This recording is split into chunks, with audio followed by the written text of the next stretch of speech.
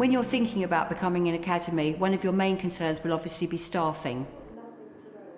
We expect our teachers to be here till 4:30 every night apart from Friday. Now 4:30 is not late. Most teachers are here till 7 o'clock, 8 o'clock at night, and they are in most schools, so it's no different to anywhere else, to be honest. You can do things differently. You don't have to follow teachers' pay and conditions, but to run a good school, you would obviously only ask, I mean, you still have to make reasonable requests of staff, so you can't expect them to work, 15 hours a day or something. What I would share with heads who are considering becoming an academy, in terms of staffing, we have benefited greatly from having staff who are able and willing to work a longer day and a longer year. I think it's a good reason to want to become an academy. Again, you're always operating within reasonable requests of staff, but I think it is quite a restriction for a head having to be counting hours, and we don't feel we have to do that. If people aren't cut out for teaching, if they don't want to work long hours, they shouldn't do teaching. Simple as that, really.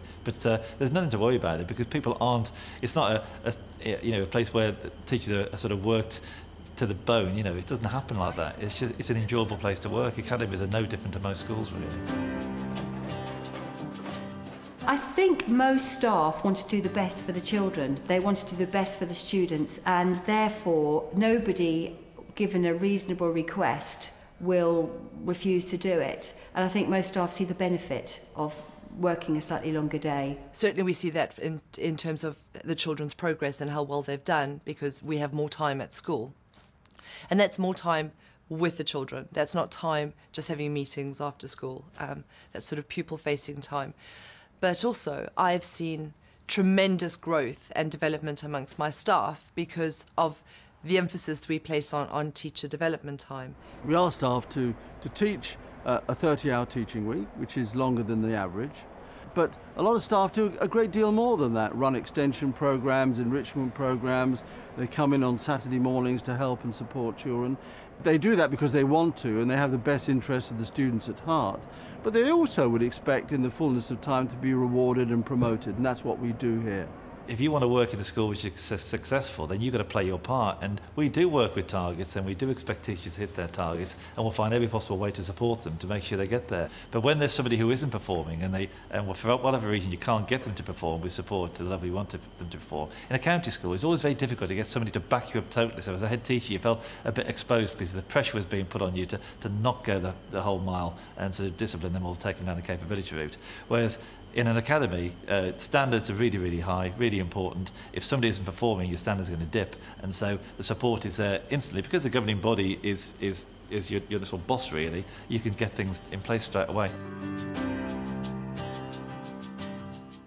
Our salaries are very competitive, simply because we retain that money that normally goes to the local education authority, what's called holdback funding. We use that to recruit, but also to retain staff. We were a school which was in special measures in 2006, and it has been difficult in the past to recruit and retain staff. An outstanding school might not have that same problem, although in some areas of London it is more difficult to recruit.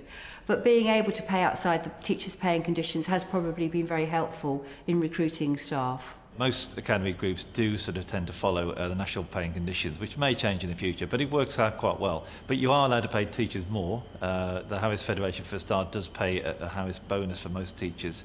But you can pay different pay scales as well, different bonuses, different honorariums if you wish. Our staff have a 2.5% uplift on salary to reflect the longer or the greater expectations we have.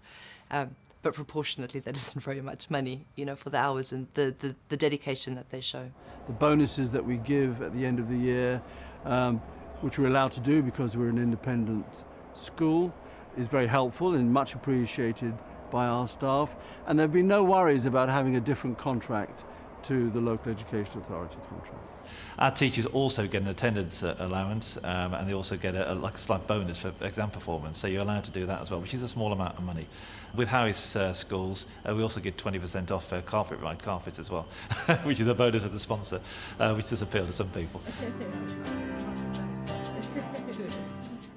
I think teachers' unions are worried because they think people will take advantage of teachers, but in reality, I don't think that will happen. The unions have been very involved in working with academy providers, making sure that the teachers that we employ, their terms and conditions match the terms and conditions of local authority teachers. And we've been certainly very open about that and open about the differences that we have. And the differences largely are hours, weeks, and the small increase in pay.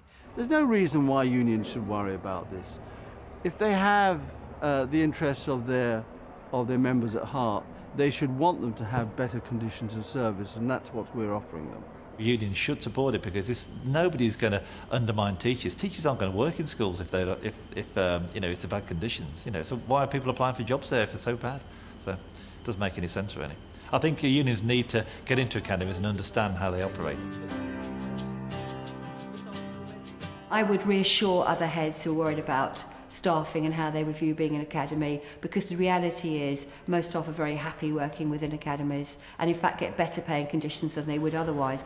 People sitting in offices at the town hall or in Whitehall do not improve schools, and academies are about investing in the people who do make the difference.